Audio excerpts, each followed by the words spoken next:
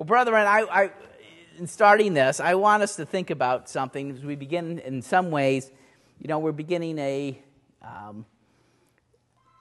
this whole period of time between the end of the Feast of Tabernacles and the last great day and Passover. Is this big period of time that, especially here in Canada, we go through when the world starts getting darker by the days. We have to put up with Halloween. We have to put up with some of the other things that are not necessarily they're not God's feast days. Of course, there are some things that are in historical things, some things that remind us of what God is doing, whether it is Purim or whether it's Hanukkah, and seeing how God has delivered His people in times past. But I want us to look at something today, and I'm calling this sermon because we're beginning a new year. And in some ways, it's a bit of a challenge. It is always a challenge after the feast. You come home, and first of all, you got bills to pay, right? Has anybody got bills to pay? You have stuff to catch up with. You've got work to get going and catch up with what's happening to everything that you left when you went to the feast, to catch up with what's going on. It's a bit of a challenge, and we're looking at where are we going. We've had this spiritual shot in the arm. We had all these messages, and you heard them. It wasn't just for entertainment. All the messages that you heard during the feast weren't there just to, tickle your ears and make you feel good for the moment. Okay, this is what, we're far beyond in the Church of God just making us feel good for the moment and then moving along our, sweet own way. There's a reason for all the messages, and there are things that we're looking for. And the title of this sermon, I don't normally tell you what the title of my sermon is, but I wanted to give this to you because it is where we are, and it's the handwriting on the wall. If you should turn with me to Daniel 5.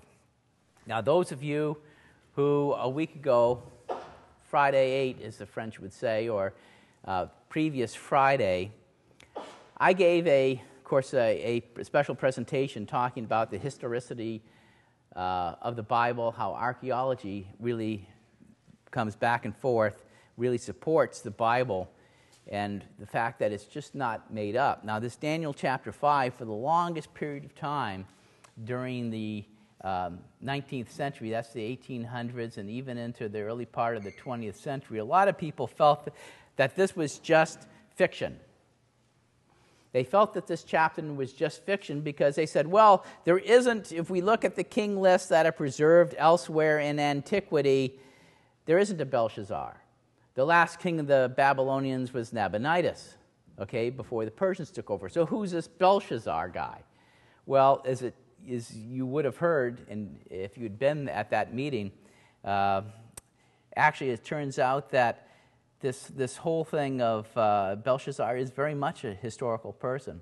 That he was left in charge by his father while his father went off campaigning for about 10 years in Arabia to reassert that portion of the Babylonian Empire. And he was left in charge, but he was second in charge. So it turns out that people are having to revisit this and take a look at this, that this was something that Belshazzar was a real historical person.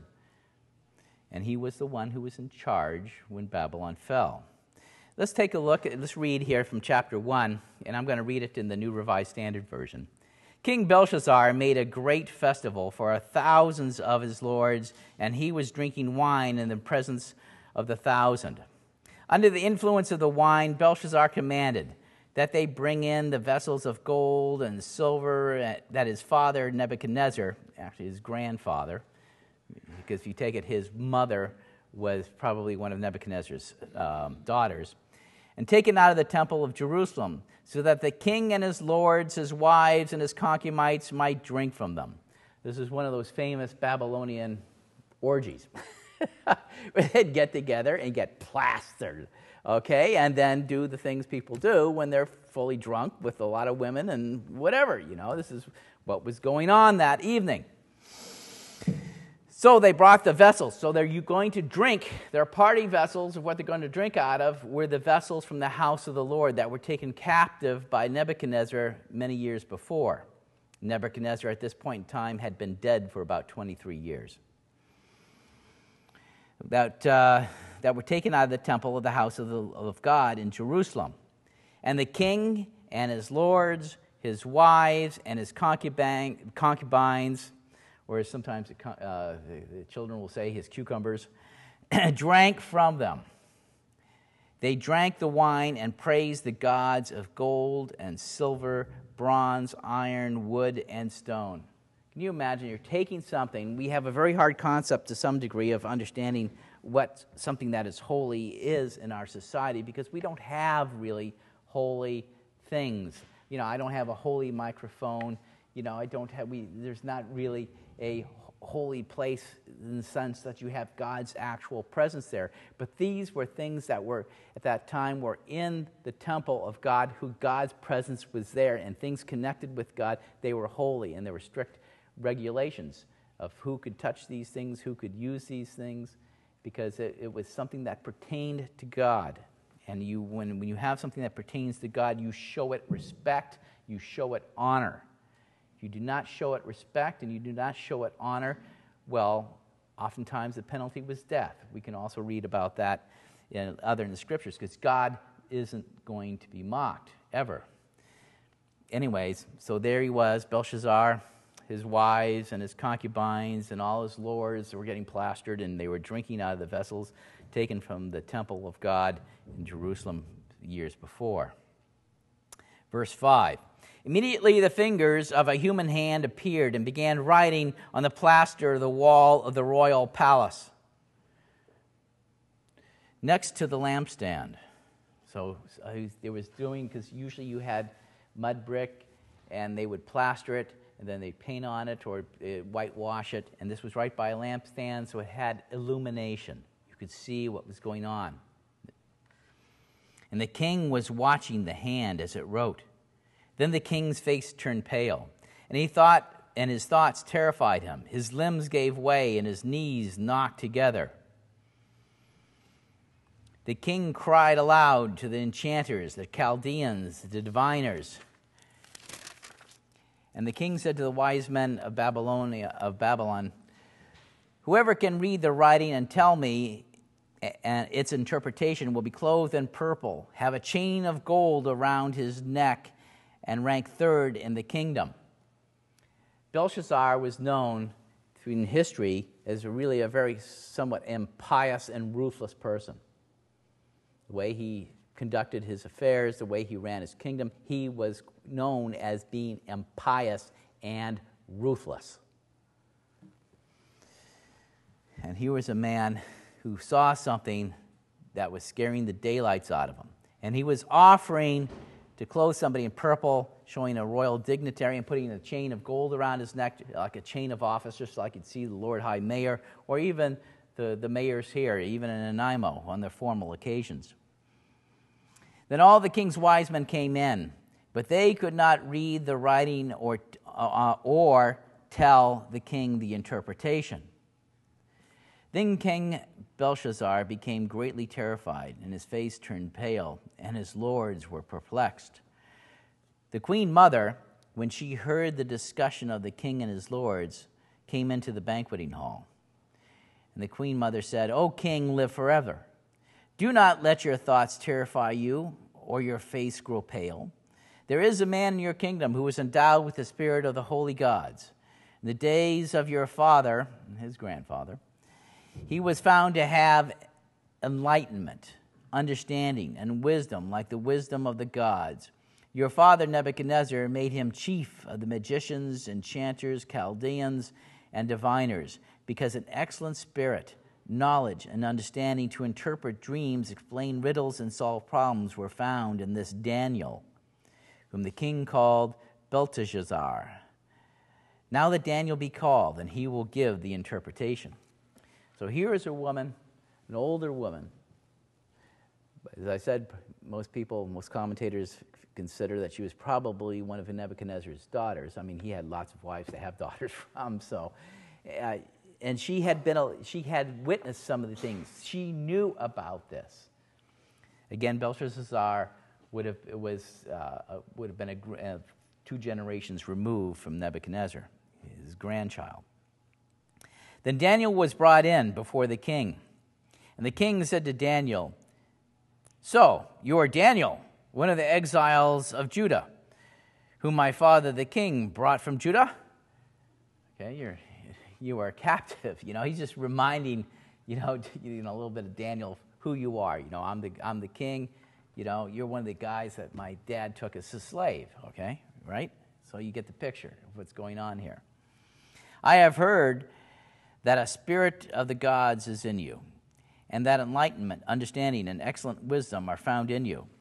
Now the wise men, the enchanters, have been brought in before me to read this writing and tell me its interpretation, but they were not able to give the interpretations of the matter. But I have heard that you can give interpretations and solve problems. Now, if you are able to read the writing and tell me its interpretation, you shall be clothed in purple and have a chain of gold around your neck and rank 3rd in the kingdom." Just as an aside, that whole thing of rank 3rd in the kingdom was a total puzzle to most scholars for generations and generations, until archaeology discovered the fact that Belshazzar was himself just 2nd in the kingdom. So if he was going to give somebody an honor, it had to be 3rd. It took him a long time to figure out the Bible was accurate in this little detail. They couldn't understand it. Verse 17, "Then Daniel answered in the presence of the king, 'Let your gifts be for yourself, and give your rewards to someone else.'" Oh, he's kind of, okay, I'm here, you called me, I've got to come, but hey, I don't want your chain of gold, I don't want the purple, I don't want to be called 3rd in the kingdom. So he's pushing back a little bit. "Nevertheless, I will read the writing to the king and let him know the interpretation." Verse 18, "O king, the Most High God gave your father Nebuchadnezzar kingship, greatness, glory, and majesty. And because of the greatness that he gave him, all peoples, nations, and languages trembled and feared before him. He killed those he wanted to kill, kept alive those he wanted to keep alive, honored those he wanted to honor, and degraded those he wanted to degrade. But when his heart was lifted up and his spirit was hardened so that he acted proudly, he was deposed from his kingly throne, and his glory was stripped from him. He was driven from human society, and his mind was made like that of an animal. His dwelling was with the wild asses, the donkeys. He was fed grass like oxen, and his body was bathed with the dew of heaven until he learned that the Most High God has sovereignty over the kingdom of mortals and sets over it whomever he will." Verse 22, "And you, Belshazzar, his son, have not humbled your heart, even though you knew all this." It's hard to, he would have been raised, he would have heard all the stories. "You have exalted yourself against the Lord of heaven. The vessels of his temple have you brought in before you and your lords, your wives, and your concubines have been drinking wine from them. You have praised the gods of silver and gold, of bronze, iron, wood, and stone, which do not see or hear or know, but the God in whose power is your very breath, and to whom belong all your ways, you have not honored. So from his presence the hand was sent, and this writing was inscribed. And this is the writing that was inscribed: many, many, tekel, and parson. In some translations, uparson, which u is just Aramaic or Hebrew for and parson. This is the interpretation of the matter. Mene, God has numbered the days of your kingdom and brought it to an end. Tekel, you have been weighed on the scales and found wanting. Peres, your kingdom is divided and given to the Medes and Persians. Then Belshazzar gave the command, and Daniel was clothed in purple. A chain of gold was put around his neck, and a proclamation was made concerning him that he should rank third in the kingdom. That very night, Belshazzar, the Chaldean king, was killed, and Darius the Mede received the kingdom, being about 62 years old. Darius, what he had done is they had changed the course of a river that flowed there in Babylon. And so that when he had diverted the river to they dug a different channel, and they diverted the river in the middle of the night, and then he sent his forces under the gate that led into the city, because that's how they had their water. And so they were able to divert the channel and then just march right into the city. Otherwise, Babylon was practically impregnable, had enormously high walls, extremely thick, would have taken years of siege to try to get in. Darius outsmarted them. And that night, Belshazzar died. It's interesting. Many can mean, as we read, and Daniel gave the interpretation, numbered. Can also, and the interesting part, perhaps part of the reason why there are a couple meanings to this. It wasn't just quite simple. Many can also mean mina, which was a unit of money. Tekel, besides meaning weighed, it can mean shekel, which was also a unit of money. Later on became coins. Originally you weighed money. Parson, Daniel was using the singular paris, which means divided, or Persia, or can mean half a mina or half a shekel. So it's divided. So instead of having a full shekel or a full mina, you divide it. You had less of it all of a sudden. Why is this interesting? Why is this interesting? This week, I got back, in fact, it was this Thursday, I got a financial newsletter from a financial analyst named Porter Stansberry. He's been around a long time, and he was writing his financial newsletter of October 15th, 2009. He's writing some rather astonishing things. Porter Stansberry sees the U.S. Federal Reserve action of assuming all the liability of the various investment banks and the unprecedented deficit spending of the United States government as being, and I'm using his words, quote unquote, the end of America.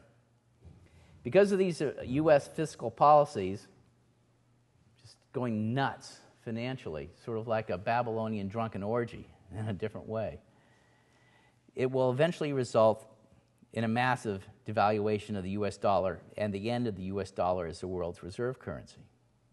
This is what he's predicting very clearly, and he's not the only one. I just happen to use him. Porter Stansberry makes the point. He says that since the beginning of the financial crisis last year, the U.S. federal government has spent, guaranteed, in 1 year, $11.6 trillion, including being the backstop of the entire U.S. mortgage system. The U.S. has been massively increasing its money supply and credit to do this. They've been essentially creating it just on the ledger, adding zeros. adding zeros. Doubling it in a year, the credit and money supply. Stansberry says that inevitably this will result in inflation. Nothing, he notes, in our financial markets is prepared for this kind of high inflation that is coming down the pike. The value of bonds, corporate, federal, will crash. The cost of borrowing will skyrocket. I remember when it had forced me out of one career and into doing something else back in 1981, when interest rates for a new house were 19%, or a used house. 19% interest rate on your mortgage. I was a real estate agent down in L.A. at the time. The market just died. You couldn't, you can't do business with 19%. But nobody was loaning money unless you were going to pay them 19%. My sales just dried up. The offices were closing. It was terrible.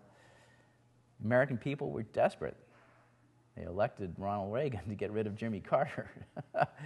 It was a terrible, terrible time. People forget some of these things. It's been a few years. Consider these numbers, Stansberry says. Right now, without counting any of the unfunded liabilities of our government, which are very real obligations, by the way, such as Social Security and Medicare and things like this, our national debt is $12 trillion. There are roughly 100 million American households. So that's a national debt of roughly $120,000 per family. That's more than the average American owes on his mortgage. So besides whatever mortgage they have on their house, they owe that again, $120,000. per household. He says that, think about this in terms of interest payments. Even with the interest rates at all-time lows around the world, the U.S. will spend almost $400 billion on interest payments to service this existing national debt. That's at a 3.3% interest rate. Now, what does that mean?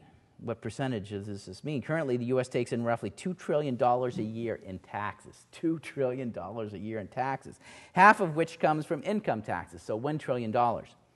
So the interest on the debt at 3.3% is already consuming 20% of all tax receipts, 20% of all tax receipts, or 40% of all income taxes. 40% just to pay interest on the debt at 3.3%. What if it goes up to 6%? What if it goes up to 9%?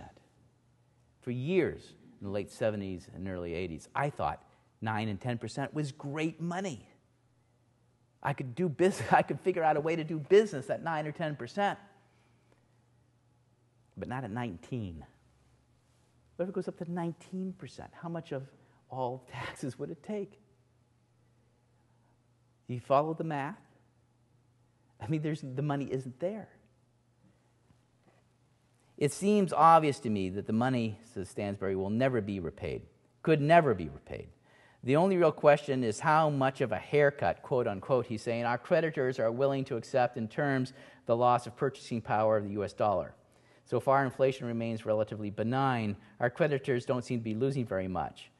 But we know this will change and could change rapidly as the Fed continues to expand its balance sheet with less and less creditworthy assets.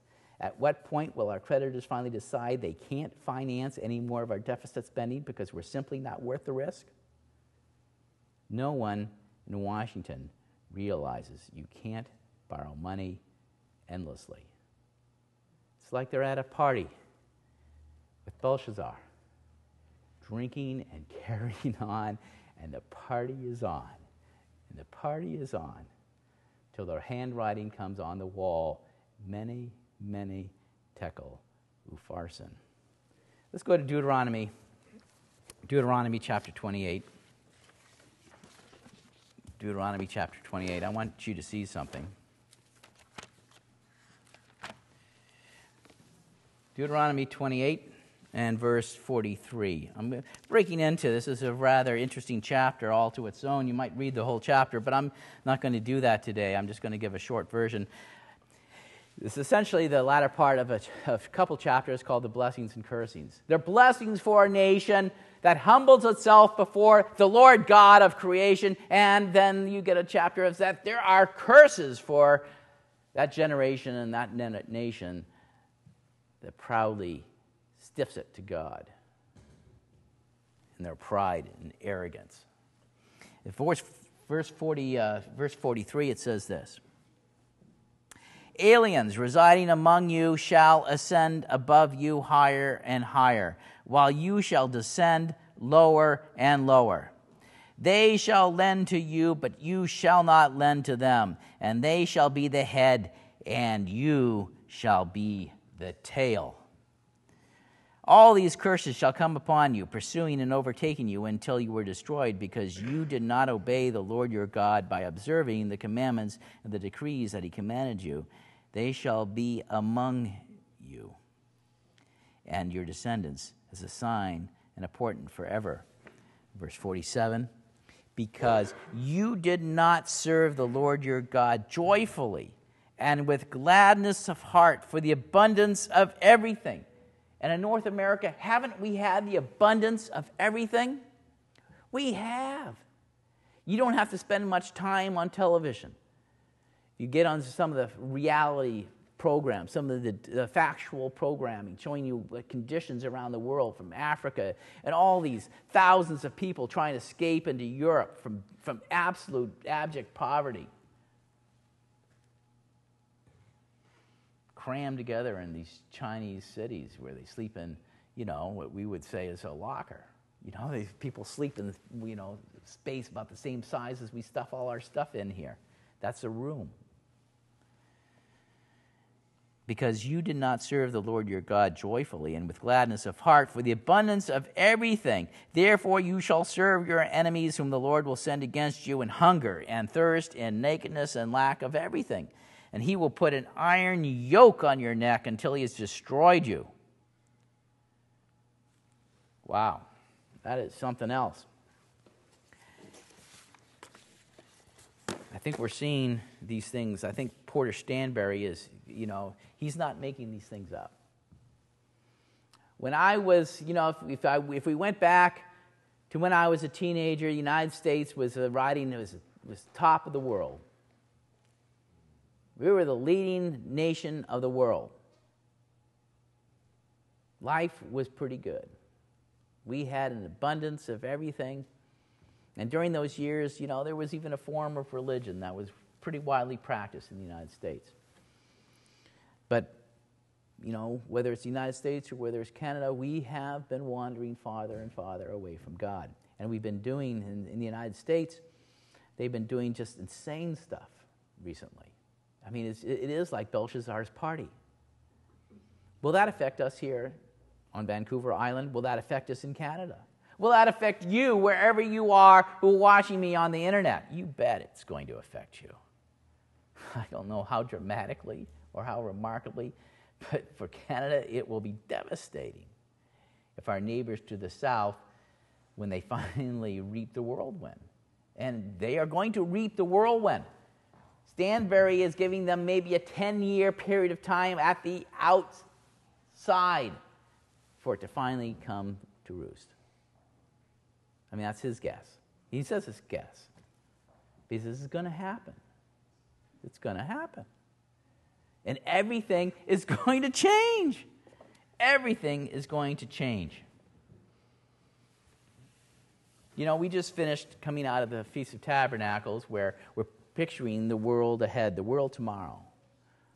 A world where the government will be run by those who are leading with the Spirit of God, where there will be justice, where there will be righteousness, where there will be peace. It's going to make a big difference. But that's not the world we live in right now. The good things that we've had, that I've lived with, because I was born, some 7 years after the close of World War II, that I've experienced almost all of my life. There have been some bad recessions here and there. And there are a couple times in my life I've gone hungry. But nothing like what's coming. Nothing like what's coming. But right now, the times are good.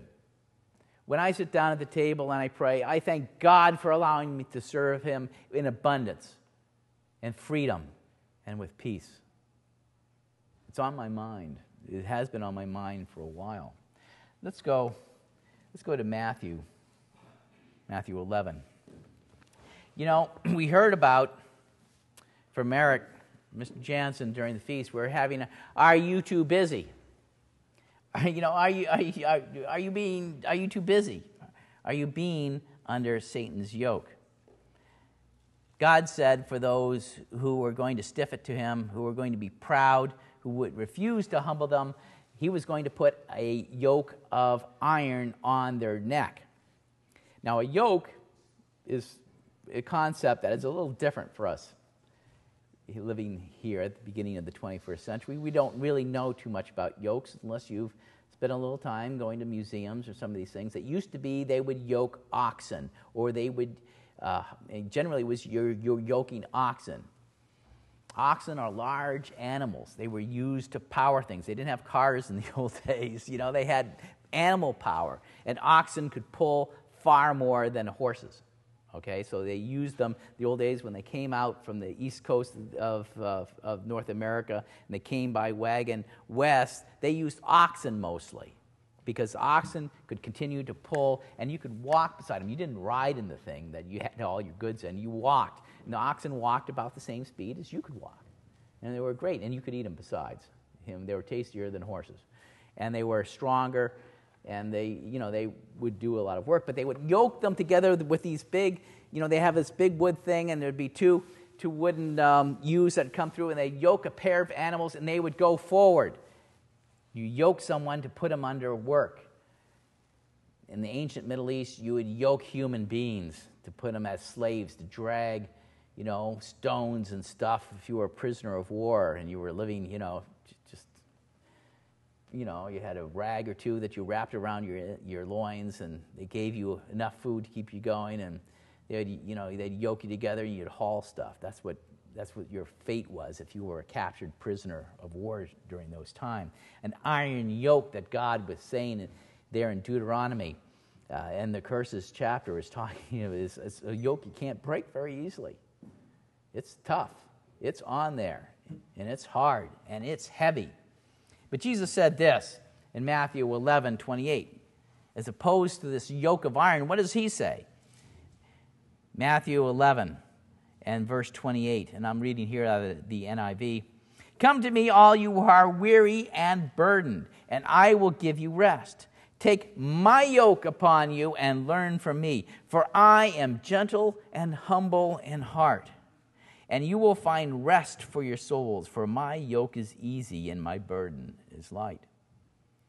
To be a Christian does not mean you do not have a yoke. We do.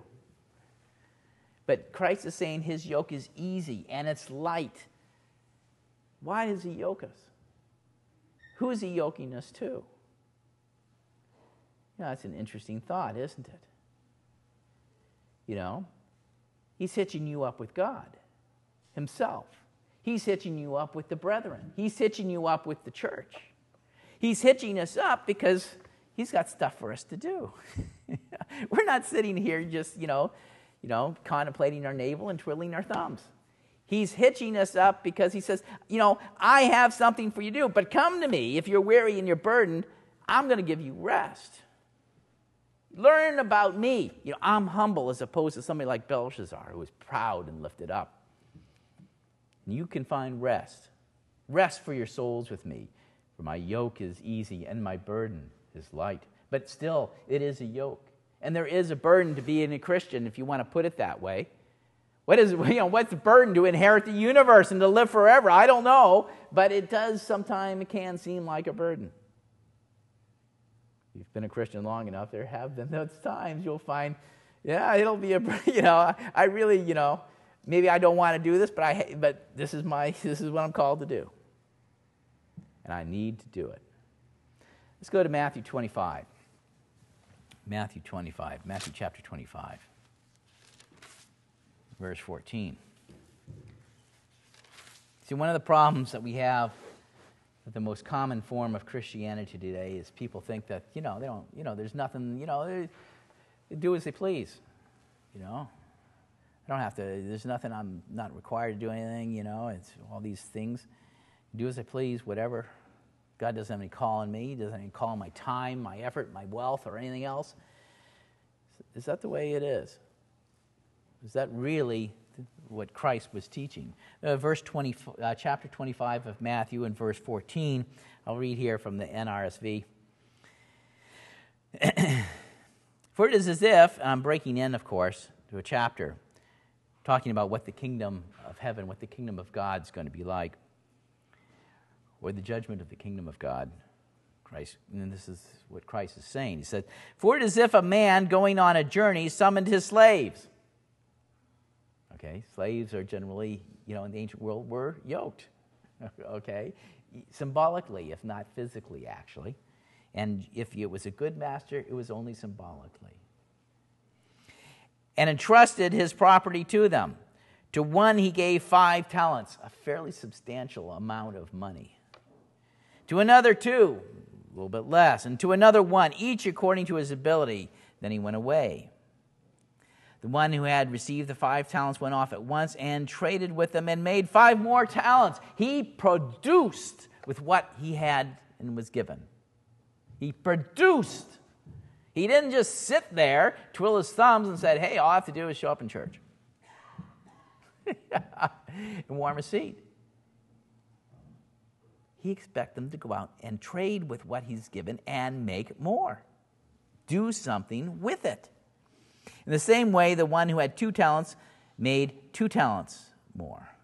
But the one who had received the 1 talent went off and dug a hole in the ground and hid his master's money. And after a long time, the master of those slaves came and settled accounts with them.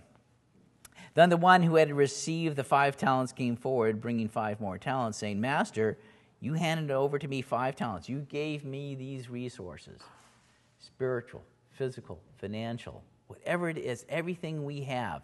And I like the word talents because, for us, we don't think of talents so much as money these days as we think of what we're given, what we have. Right? Isn't that what we think of as talents, I can dribble a basketball. Not that I can, okay? I can dribble a basketball, but you know what I mean. Or I can play a violin, okay? I know how to frame a house, okay? I can patch people up. I'm a good medic. I can make a great movie and documentary, whatever it might be. I can garden. I can cut bait and fish. Whatever it might be. Master, you have handed over to me 5 talents. See, I have made 5 more talents. And his master said to him, Well done, good and trustworthy slave. You have been trustworthy in a few things. And in this life, we just have a few things in comparison to God. A few things. And I will put you in charge of many things because you've been trustworthy and you have taken advantage of the talents I gave you and you did more with them. You produced.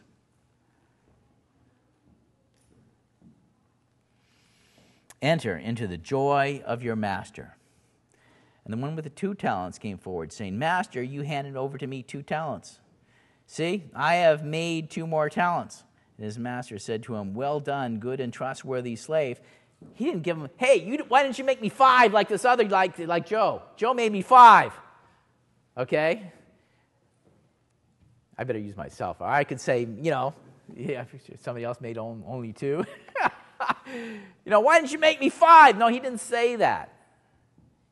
He didn't say, you're not as good as Joe because you only made 2. He gave you 2 talents to begin with. You made 2. You did the same amount of good. You knew where you started from and where you came from. And he appreciated that. And what does he say? Well done, good and trustworthy slave. You have been trustworthy in a few things. I will put you in charge of many things. Enter into the joy of your master because you showed you had the character to produce for the master. Doesn't matter what you started with. You go with a little, whether it's 2 or 5, it's still a little compared to God, but you're entering into many things in the joy of the master. Then the one who received the 1 talent came forward saying, Master, I knew you were a harsh man, reaping where you did not sow and gathering where you did not scatter seed. So I was afraid, and I went and hid your talent in the ground. And here, have what's yours. But his master replied, You wicked and lazy slave. You knew, did you, that I reap where I did not sow and gather where I did not scatter? Then you ought to have invested my money with the bankers, and on my return I could have received what was my own with interest. Hopefully you wouldn't have invested them in U.S. dollars. So take the talent from him and give it to the other one with 10 talents. For to all those who have, more will be given, and they will have in abundance. But from those who have nothing, even that which they have will be taken away. They'll lose everything. They'll lose everything. For for this worthless slave, throw him into outer darkness, where there will be weeping and gnashing of teeth. So here's someone who had a chance to know the master. He was his slave. He was yoked by him. He received a talent, but he had this attitude. I don't want to do, the masters called him lazy because he didn't do anything with it. Or he was fearful. He allowed his fear to get the better of him. And what was the end result? It was not that he was going to get even less things, but he was going to have nothing. Nothing. So it is the parable of the talents really is a wake-up call to all of us. You know, in the Church of God International, of which we here in the Church of God Nanaimo congregation are part of, we've adopted, and this is not news, we have the volunteer model for doing God's work, church's work. You know, it's no longer you have a professional paid ministry that is supposed to do everything and everybody else just pays and prays. It doesn't work that way anymore. We've adopted a completely different model to get things done. And really, the Master expects us to do with what we are given. You have to say, how can I grow this next year? How can I help this next year? What can I do to put the church forward? Because truly, it's not going to go on the way it is forever. It's not. The handwriting is on the wall, brethren. And everyone out there in internet land, you know, if you pick up your financial newspapers, it's written out there for anyone who has eyes to see. So finally someday it says the emperor has no clothes. And all of a sudden the United States currency becomes worthless. And pandemonium ensues, the next 15 minutes. The place just goes nuts. Who knows how long we really have? Porter Stansberry does know. I don't know. I'm not setting any dates. But we do have something we should be doing in the meantime. And there are many jobs to be filled. You know, I am busy. Hopefully I'm not under Satan's yoke. But I have to keep in mind, what my priorities are. I know I must do more. I must do a lot more. I have some goals, some things that I'm setting and I'm thinking about. I'm trying to say, okay, how can I improve my ministry? How can I improve this reaching out here in this local area, in this community, and doing more? And I'm thinking about what I need to do and how in the world I'm going to try to fit it in and do it all. One thing's for certain, we've gone up here in Nanaimo. We've gone up from where we were. We've made considerable progress. We're at a certain plateau now. But as you know, anybody who's done any hiking knows that after you get to a certain level, you walk along, it continues to go up because we're not at the end. The mountain is over there. We have to go higher. We've got more we need to do. I had an email from James Ludvigson over in Penticton. Hello, everybody in Penticton, if you're watching this. And he says, well, he's not content with just 7 or 8 people meeting older people. 7 or 8 older people meeting together there in Penticton. We have work to do. And he's asking questions. How can we do this? How can we get the ball rolling more and do more with it? He's been ordained a deacon, and it's good he's thinking that. It's excellent that he's thinking that. And the brethren, it was wonderful to see the brethren from Penticton. It was great to see them. Really appreciated that. Well, here in Nanaimo, what do we need? Well, I know what we need. If we're going to do more with our services and things, we need more participation. We need a choir. We need music. We need more people praying. I had a real hard time sometimes at the feast finding people to pray. I shouldn't. Should I? We need, we have a new sound system. It's a sophisticated sound system, but we need someone who will take charge. Actually, set it up. It takes a certain amount of time. Setting up, I appreciate those who are serving in this. For me to come in and set up a light and set up this and put up our tripod and camera and get the internet going, it takes a certain amount of time. And you have to bring all this stuff and set it up and then get it working and then take it down, and it's work. But it's just like, the priests and the Levites in the temple, it's acceptable. This is the acceptable sort of thing to do on the Sabbath. This is the sort of acceptable thing that it is to do on the Sabbath. We need a choir. We need music. We need more people praying. We need we need to get our sound system up. And Josh can't be here every week. And we want, we have an outline church services in the Vancouver area. We have people over there now. This is an area with millions of people. Eric and I are, Western Canada. We have British Columbia and Alberta to think about. with a little help from friends, right? Hey, if our prime minister can get in front and play the piano and say a little help with our friends, we need a little help with our friends too. We do, to make things happen. How about youth and young adult activities for this coming year? We're going to have a ski trip. We're going to do some things.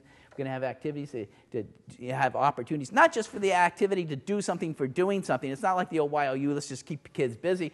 But all these things to have context and opportunities to talk about things that are important, things in this book, spiritual things, and the stresses and the problems that we're facing every day, to keep faith.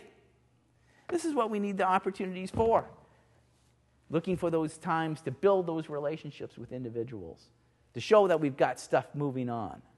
I can't do all this. Eric can't do all this. We need people to step up to the plate, to say, I've got some talents. Let's exercise them. Let's do something. Let's do more. All these things. I know we need to advertise. Jerry was mentioning it. It was very true. We need to advertise weekly. We're here. We're not hiding off. We're not hiding. We're here. Come. Sometimes it takes a year before people respond to advertising and say, these people are still here. They're nutty, they're crazy, but they're still there. They've got to have something going on. And then I can tune in the internet and I see that they're not rolling the aisle and frothing at the mouth. They sound, they actually are making some sense. But how do we point them to the internet? How do we get them to tune in? Well, we have to advertise. We have to raise the flag and let them know, yeah, we're here. We're still sitting in Fort Dodge. They haven't chased us out yet. Okay? Are you too busy to help? Are you too tired at the end of the day because you're working, 80 hours and, 3 jobs that you don't have any time to help do the church's work? We are on a volunteer model. We need everyone. There's no one who isn't given a talent. At least one. And if you're given one talent, the master expects you to do something with it, doesn't he? He does. It may be praying.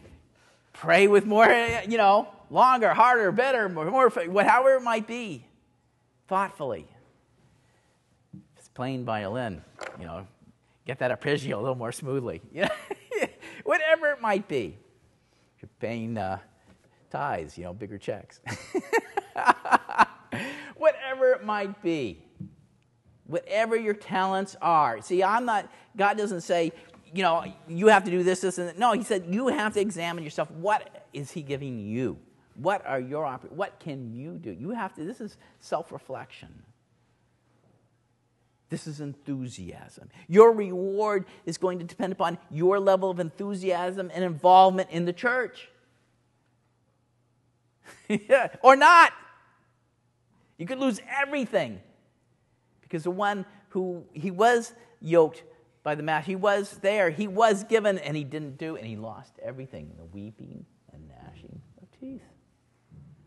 It's a lesson, it's a lesson that we always need to think about. Let's go to Acts 9. Acts 9.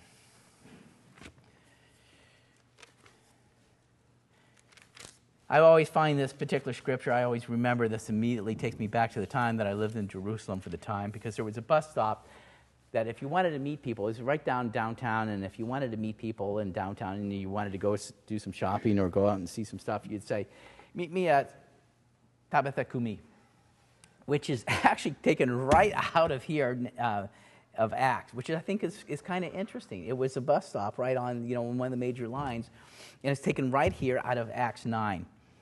Acts 9, and let's go to verse 36. Now in Joppa, there was a disciple whose name was Tabitha, which in Greek is Dorcas, means gazelle. Okay, that's what, both in Greek and in Aramaic. She was devoted to good works. She was devoted to good works, Tabitha was, and acts of charity. At that time, she became ill and died. Bad things happen to good people. When they had washed her, they laid her in a room upstairs.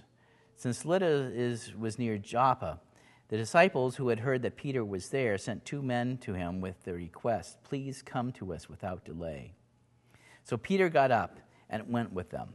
And when he arrived, they took him to the room upstairs, and all the widows stood beside him, weeping and showing tunics and other clothing that Dorcas had made while she was with them. She clothed them. She had this talent. She had the skill of working with cloth to clothe people. And in the ancient world, you couldn't just go down to Sally Ann and pick something up for 50 cents. It didn't work that way. You know, it was a lot of effort to make garments in those days. A lot of effort. It was handwork. Dorcas had made for them while she was with them, and Peter put all of them outside, and then he knelt down and prayed. He turned to the body and said, "Tabitha, kumi!" Tabitha, get up. And she opened her eyes, and seeing Peter, she sat up. He gave her his hand and helped her up, then called the saints and widows and showed her to be alive. And this became known throughout Joppa, and many believed in the Lord. So it was amazing. Tabitha, kumi, Tabitha, get up. And because of that, because she had those good works, God was willing to do this miracle. And of course, all these people, it just spread. It was word of mouth advertising, the best form, if possible, to get the church to grow. A combination of a variety of things. People who knew they had, Tabitha doing what she needed to do, the brethren doing what they needed to do, Peter doing what he needed to do too. And God, of course, adding the increase in making it all productive. Let's go to Ephesians 2. Ephesians chapter 2. Epistle of Paul. Ephesians 2:10. I'm going to read this one out of the Amplified Version. Ephesians chapter 2 and verse 10. This is the Amplified Version. Paul says this: "For we are God's own handiwork, His workmanship, recreated in Christ Jesus, born anew, that we might do those good works which God predestined, planned beforehand for us, taking paths which He prepared ahead of time, that we should walk in them, living that good life which He prearranged and made ready for us to live. That we may do those good works which God predestined for us." God predestined us to do good works. Titus, the book of Titus. Another epistle of Paul. People say that, here's Paul talking about that we should be doing good works. Oh, okay. Titus 3, verse 1. Paul says this to Titus, who was an elder. "Remind them to be subject to rulers." This is remind the brethren. "And authorities, to be obedient, to be ready for every good work, to speak evil of no one, to avoid quarreling, to be gentle, to show every courtesy to everyone. For we ourselves were once foolish, disobedient, led astray, slaves to various passions," yoked with a yoke of iron, "and pleasures, passing our days in malice and envy, despicable, hating one another. But when the goodness and loving kindness of God our Savior appeared, He saved us, not because of any works or righteousness that we had done." No, we can't buy our way out of what we've done. God is gracious and forgives us for what we've done in the past. "But according to His mercy, through the water of rebirth and renewal by the Holy Spirit, this Spirit He poured out on us richly through Jesus Christ our Savior, so that having been justified by His grace, we might become heirs according to the hope of eternal life." Heirs, the hope of eternal life. "The saying is sure, I desire that you insist on these things, so that those who have come to believe in God may be careful to devote themselves to good works. These things are excellent and profitable to everyone." To everyone. Paul says, I want you, Titus, to insist on these teachings so that all will trust in God and that they will devote themselves to doing good, doing those good works.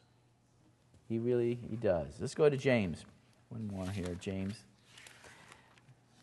The Apostle James, right after Hebrews. And I'll read this one in the Amplified Version. So it's James chapter 2. James chapter 2 and verse 17. James 2 and verse 17. So by faith, James writes, if it does not have works, so also faith. If it does not have works, deeds and actions of obedience to back it up, by itself is destitute of power. It's inoperative. It's dead. Verse 18.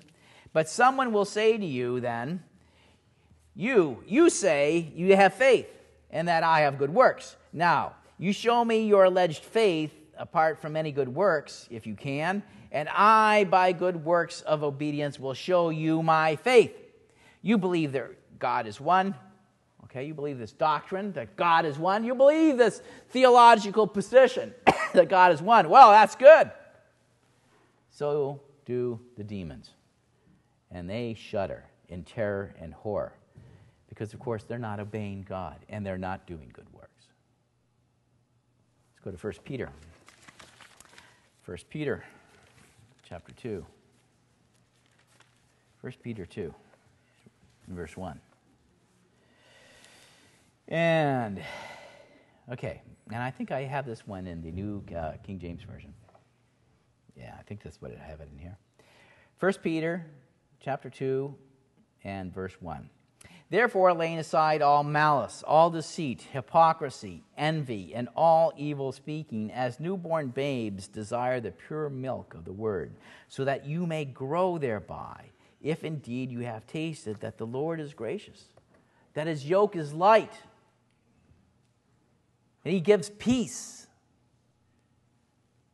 Verse 4, coming to him as to a living stone, rejected indeed by men, and God is rejected by men, but chosen by God and precious. You also, as living stones, are being built up a spiritual house, a holy priesthood, to offer up spiritual sacrifices acceptable to God through Jesus Christ. Verse 6, therefore it is also contained in the Scripture, behold, I lay in Zion a chief cornerstone, elect, precious, and he who believes in him will by no means be put to shame. Now, you can make those 5 talents. You can make those 2 talents. You can make even that extra 1 talent. You will not be put to shame if you trust in God. If you trust that Jesus Christ will empower you and motivate you, inspire you, and guide you. Put your hand with his. If you're not too busy. Verse 7. Therefore, to you who believe, he is precious, but to those who are disobedient, and he's quoting, the stone which the builders rejected has become the chief cornerstone. Uh-oh. Darius the Mede is coming under the gate. You're going to get it, Belshazzar. You can party hardy, and you're getting it tonight. Verse 8, and a stone of stumbling and a rock of offense, they stumble being disobedient to the word to which they were also appointed. But you are a chosen generation, a royal priesthood, a holy nation, his own special people, that you may proclaim the praises of him who called you out of darkness into his marvelous light, who were once not a people, but are now the people of God, who had not obtained mercy, but now have obtained mercy. Beloved, I beg of you, as sojourners and pilgrims, abstain from fleshly lusts that war against the soul. Yeah, don't drink all your wine out of the holy vessels. Carrying on. Having your conduct honorable among the Gentiles, among the nations, that when they speak against you as evildoers, they may, by your good works which they observe, glorify God in the day of visitation. You know, we will, if we're going to prove ourselves to be disciples, worthy slaves of Jesus Christ, it's because we're going to love each other and we're going to love God and we're going to put ourselves out. And we are not going to be too busy to do, and to exercise, and to grow our talents. Brethren, let's have this next 6 months, we've got a lot to do. We've got a lot to grow. We've got a lot to accomplish. Let's think about this seriously and figure out where we're going to go and what we can do additionally, the things how we can make those talents and grow them. Because the handwriting is on the wall. Let's not be found wanting.